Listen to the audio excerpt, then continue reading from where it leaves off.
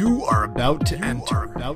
Open your eyes. Open your eyes. Open your mind. Open your mind. Open your hearts. It is time to reveal. Time to unlock. Time to listen and hear the truth. The secret mysteries, hidden agendas, dark cabals, all come to light. Behold, hot conflict. My name is Salim Siddiqui, and this is the strangest story you have ever heard. There can be only one. Well, of course, the idea that there can be only one. This is what we all understand and have always known. So let's talk about this concept of ascension and how it relates to the many that came before us. There's a misunderstanding amongst the people between spiritual and physical ascension. Now, of course, is it possible to ascend? How do you ascend? Normally, people, how do they ascend? Well, my name's Salim Siddiqui, and you're listening to Hot Conflict, and the truth and the reality is, you die, brothers and sisters. Death, the true reality, the unavoidable, the calamitous, the end, hadam al-ladhat, the ceasing of all the trivial matters of your existence, death. That which you should ponder and think about oft. If you are a true spiritual warrior, believer, death, that this process has an ending. This process does not go on forever. There is death. Death has always been the door to ascension, brothers and sisters. Spiritual ascension always occurs when the soul reached that fated moment when their spirit was supposed to leave their body. Now, of course, not all deaths are the same, right? Whether you ascend or not is totally up to you. Because death, like all things, there are two possible ways for this outcome to turn. You could be, hopefully, one who ascends after death, and not one who descends into the darkness. So the idea that there was a world and an afterlife has always been known and always been understood. But that death was the doorway to spiritual ascension, to the leaving of this world, to giving up of the physical realities for the spiritual, for something that is greater than and more than the physical world. And so ascension for all of existence has always been a certain way, spiritually, the leaving of the third dimensional realm. And when we talk about ascension and we talk about some of the concepts, of course, one of the most notable examples we take is right out of the book of Enoch, out of the story. For those of you who are fans of the hotconflict.com video series on the website, from Stories of Truth and the Unseen World, we talk about the concept of Enoch, or Idris in Arabic. Now, many of you know we like to talk about different quotes and sources, and so we're quoting from the book of Enoch, one of the books that did not get canonized by the Constantinian Council, or the Council of Nicaea in the early 300s. Chapter 19, verse 1. And thence those men took me, and bore me up onto the sixth heaven, and there I saw 7 bands of angels, very bright and very glorious, and their faces shining more than the sun shining, glistening, and there is no difference in their faces, or behavior, or manner of dress, and these make the orders, and learn the goings of the stars, and the alternation of the moon, or revolution of the sun, and the good government of the world. And when they see evil doing, they make commandments and instructions, and sweet and loud singing, and all songs of praise. These are the archangels who are above angels, measure all life in heaven and on earth, and the angels who are appointed over seasons and years. The angels who are over rivers and sea, and who are over the fruits of the earth, and the angels who are over every grass, giving food to every living thing, and the angels who write all the souls of men, and all their deeds and their lives before the Lord's face. In their midst are 6 phoenixes, and 6 cherubim, and 6 six-winged ones, continually with one voice, singing, one voice. And it is not possible to describe their singing, and they rejoice before the Lord at his footstool. Well, of course, the first 3 verses from chapter 19 of the famous book of Enoch, where Enoch himself talks about being taken up into the 6th heaven. So let's talk about the concept of ascension and talk about the story as we understand it. Well, my name's Salim Siddiqui. So from the Islamic point of view, we understand that Enoch is not experiencing ascension. Well, of course, he's ascending into the heavens. So how could he not be ascending? He is declaring that he went up. Well, in our understanding, in our modern day and age, we would call that an abduction.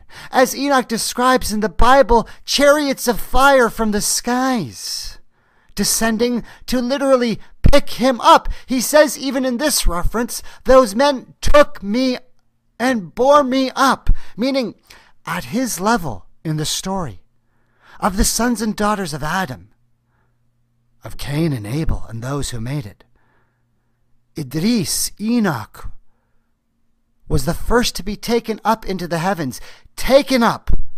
Of course, ascending into the skies. But what does that mean? Performing a physical ascension? Yes, he's being energized. He's being beamed up by beings in the higher levels, by angels and angelics. But that is different from ascending spiritually and letting go of the physical realm, or the concepts of physical ascension that we'll see later on. This is more like an abduction scenario, but it's not being done against his will. He is wanting to be taken up. He is the first to be exposed to the higher realms. And he is taken to see the angels and their glorious shining faces, and the glisteningness of their behavior, their manners, their dress. They are the ones who make the orders. Now we know Allah has created the angels and the jinns, and the angels obey the orders of Allah and do not disobey. They follow the commandments of Allah in the goings-on of the stars, the alternation or alteration of the moon, the revolution of the sun, and the good government of the world. Enoch, the first scribe, the first writer, the knowledgeable one of the word and its written form. He says the angels see evil doing and they make commandments and instruction, singing sweet and loud the praises of the Lord. As we know, the angels repeat the commands of Allah. The archangels above them take all the measure of heaven and earth and appoint over the seasons and the elementals and the rivers and oceans and lands and fruits and grass. Every little thing is by the command of Allah, and there is angels appointed over it. Every blade of grass, every drop of rain, every thought and deed of the sons and daughters of Adam. Upon him are 2 scribes writing their deeds. 6 phoenixes, 6 cherubim, 6 six-winged ones, continually one voice singing, one voice. The concept that those who are of the true light and heart will join in one, and that those who oppose will join in darkness upon the false understanding, the yin-yang, the light and dark of the 666, the concepts of the beast. And those singing the true praises and glory of their Lord, they will find their hearts beating and vibrating, and they seek to be raised up to join the Lord at his footstool. The footstool? The kursi. Ayatul Kursi. Well, a mystical, magical reference, but I'm talking about the concept that the description of what Enoch sees is the description of the mastery that he is being taught. He is being taught by the angels the going on of the stars, the alteration of the moon, the revolution of the sun, good government. He is being taught how to make the commandments and instructions by seeing the example of the angels. He is being taught how to sing loudly the praises. He is being taught the measure of heaven and earth. He, the son of Adam, is being taught the appointment over the seas and the years and the rivers and the oceans and the fruits and the angels. He is being taught how to scribe, how to write down and instruct. The first of the sons and daughters of Adam raised to be taught the ways of heaven and earth, a noble, honorable status. To ascend into the heavens, to be taken physically, to be raised up physically, to be shown the first of our people, the organization and the fundamentals of the way the structure of the higher heavens works. That is much, much different to becoming the one man who performs the physical ascension. On every world, on every planet, there can be only one who is the first to do this. One who is the first to show the way. One who is the first to light that path. You're listening to Hot Conflict. My name's Salim Siddiqui. We're talking about the spirit and the ascension and the physical ascension and the changes of the light body. And the question of whether you are a man born for something greater, something more. Khalifatullah al-ard, the Lord's vicegerent upon the physical third dimension. And that this world, like many worlds before, is experiencing a change. But this world is going to experience it unlike any other.